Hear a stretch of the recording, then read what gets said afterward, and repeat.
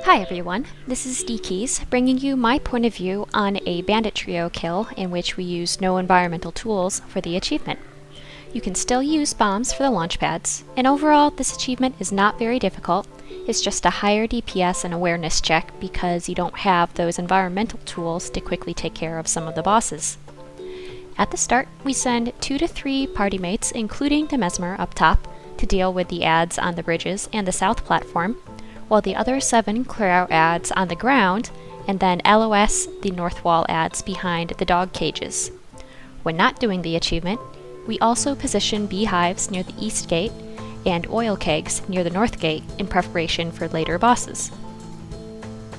I'm a dagger focus Ellie for this pull because I am responsible for CCing the bombardiers that set up cannons at 5 minutes 22 seconds and every minute thereafter, either outside or on top of the fortress.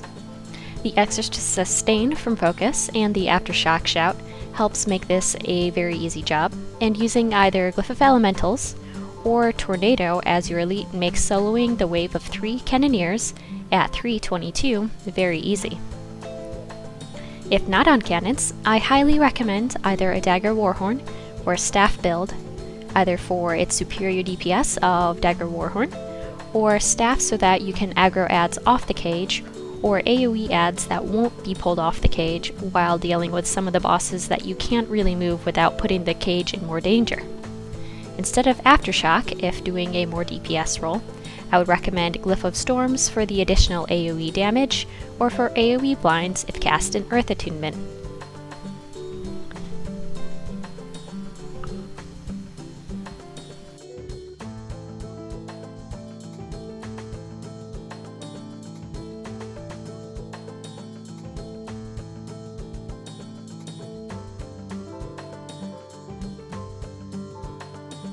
Berg spawns at 6:55 left on the timer.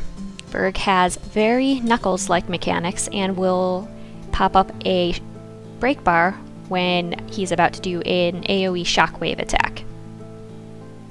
For Berg, fight at the east gate and try to stand on the north or south side of him so that his shockwave doesn't head anywhere toward the cage. If using beehives, it's very easy to break his break bar and interrupt that shockwave, but it's even easier and better DPS to just sidestep out of the attack and maintain your DPS rotation. When not using beehives, it's very hard to break that break bar, so just sidestep it. Make sure to position your AoEs so that you are cleaving ads in addition to the boss, and also Mesmers should be using focus pulls to pull in ads for melee cleave, and Necros should be using Epidemic and their other skills to help AoE cleave those ads and bounce those conditions back to the boss.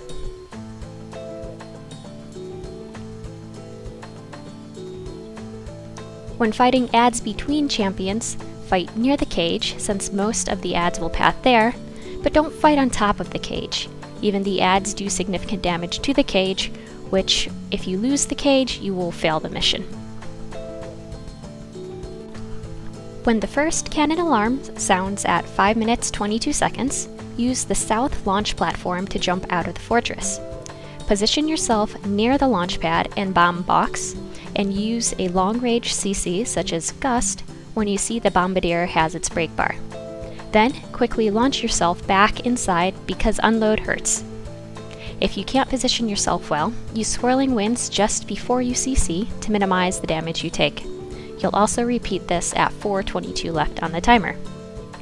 The raid should head to the south side of the fortress at about 5 minutes on the timer to prepare for Zane.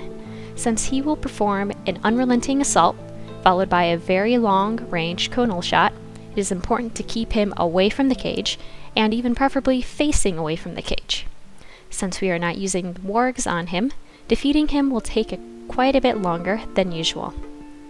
While DPSing, sidestep or dodge his conal attacks, and try to walk out of the orange circular AoEs, which are blind fields. If you are a staff Ellie during this part, also keep an eye on the cage for ads and apply AoEs as necessary to pull ads south to you, or even blind them if they're being stubborn.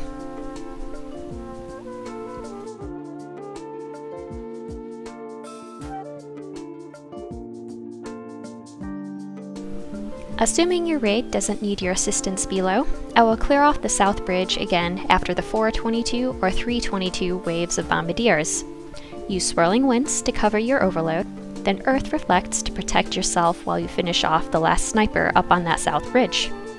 Between Zane and Norella, your raid should clear out snipers on the south at the very least, and if possible a little bit on the north wall, so that they are safe while DPSing Norella.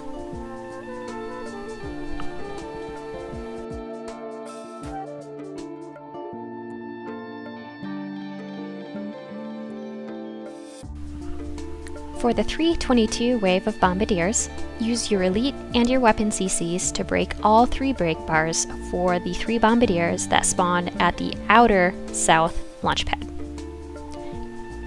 On Dagger Focus, Gust will take out a whole break bar in one action, while Comet won't quite do it in one action, so it's nice to apply a little bit of sauce CC there or use your elite on that guy.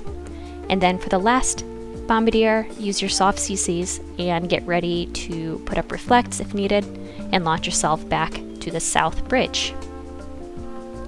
If I didn't clear out the adds on the south bridge after the 422 wave, I will definitely do that after the 322 wave because those south bridge adds are really pesky while Norella is up. There really isn't a lot of time between when you're finished with the 322 adds and when the 222 adds spawn, so either stay up on the platform and heal, or make sure you use the north launch pad inside the fortress very early, around 235 to 240 left on the timer, so that you can get to those bombardiers when they spawn. 2 bombardiers spawn, but they are split, one on the south bridge and one on the deck on the west wall. After CCing, hop down and DPS Norella. Norella has a lot of attacks like Sabbatha, but doesn't have as controllable aggro mechanics. Identify who is targeted by the napalm and have them stay out of melee. Flame tornadoes also tend to chase people, and since they deal decent damage and trap you for several seconds, avoid them as much as you can. Norella doesn't really have a lot of HP, but failing the mechanics leads to a lot of wipes during this part. If your group is using oil kegs, also use your fire skills and Field of Burn if using that utility to ignite the oil and deal additional damage to Norella. With a little planning and some situational awareness, this event is very easy and can be done very smoothly. Thanks for watching!